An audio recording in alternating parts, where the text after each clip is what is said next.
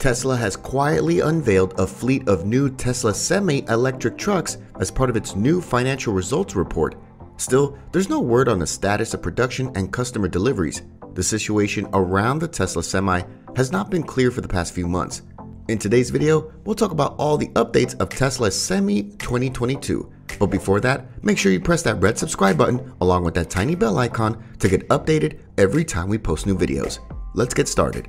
Tesla CEO Elon Musk previously warned of battery supply limitations and the effect this could have on the Tesla Semi, which was first unveiled as a prototype in November 2017.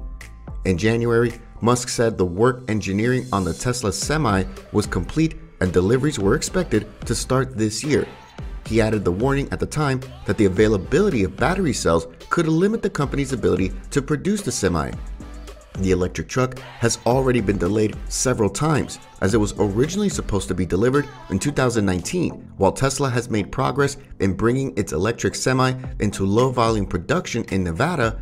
The automaker confirmed last year that deliveries to customers of the Tesla Semi are delayed until 2022. The delay follows the departure of Jerome Guillen, a critical Tesla executive who worked on the development and eventual production of the Tesla Semi. Guillen's resignation in June came just 3 months after he was moving from a job as president of the auto industry, which included overseeing the Tesla Semi, to a position with less responsibilities as head of heavy trucks. Guillen had run Tesla's entire auto business from September 2018 to March of 2021.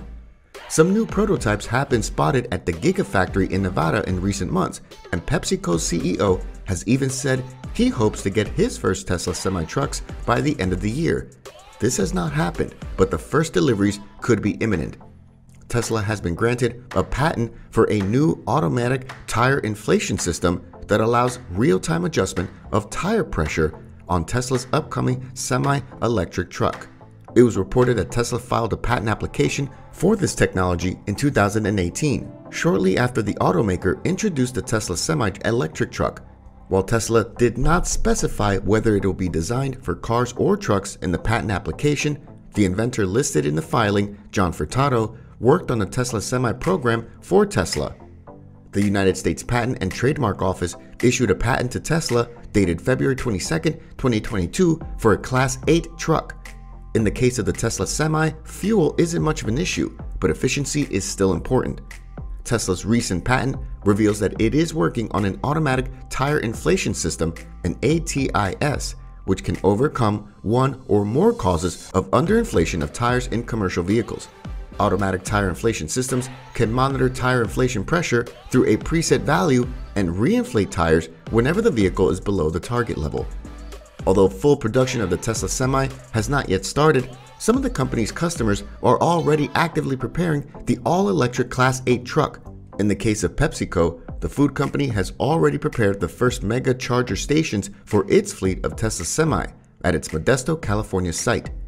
Tesla, surprisingly, did not comment on the production status of the Tesla Semi in its earnings report today, but did release a new image of a small fleet of 4 new units.